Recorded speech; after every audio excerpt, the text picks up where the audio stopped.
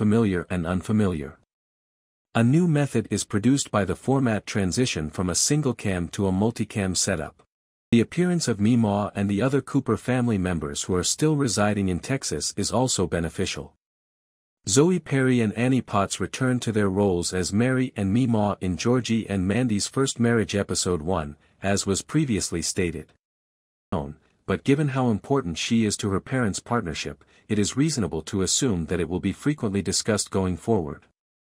Since this is the first time that a developing baby will be appropriately included into the Big Bang Theory franchise's narrative, this is an exciting development.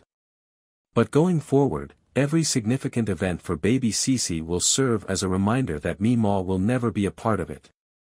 Connie Tucker will not play as much of a role in Georgie and Mandy's lives in their program as she did in Young Sheldon, even though they live in the same town. The McAllisters will now be the main focus of the plot, and since they reside with Jim and Audrey, they will be more involved in baby Cece's development going forward. All in all, the Coopers are devastated by this. But for Meemaw, who has supported Georgie and Mandy from the start, this is perhaps worse. She was once more trusted by Mandy and Georgie than their own mothers. After the Young Sheldon conclusion, Georgie and Mandy's tale should ideally develop at the same time as the rest of the Coopers. The Coopers would have been a more direct continuation of the Big Bang Theory prequel, and CBS could have easily changed the show's name.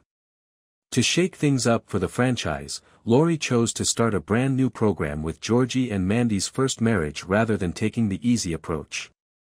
In any case, Potts herself expressed disapproval of Young Sheldon's cancellation, indicating that she would be more than happy to play Meemaw in the future.